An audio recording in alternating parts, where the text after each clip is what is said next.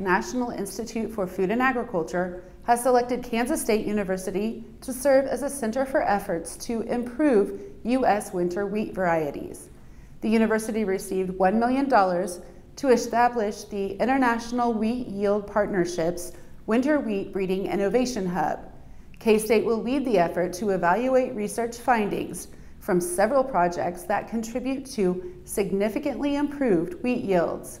Hub partners will seek ways to stack or combine desirable traits from those projects into elite winter wheat varieties for U.S. growers.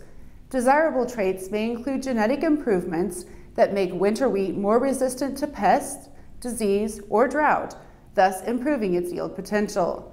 This partnership is established to maximize the value of research investments for the benefit of global agriculture by translating research findings into commercial breeding products.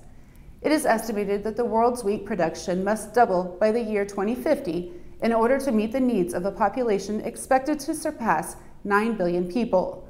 Kansas Wheat CEO Justin Gilpin says, "This is an important time for wheat, and the timing of this project coincides perfectly with the investment Kansas farmers are making into wheat at the Kansas Wheat Innovation Center and K-State."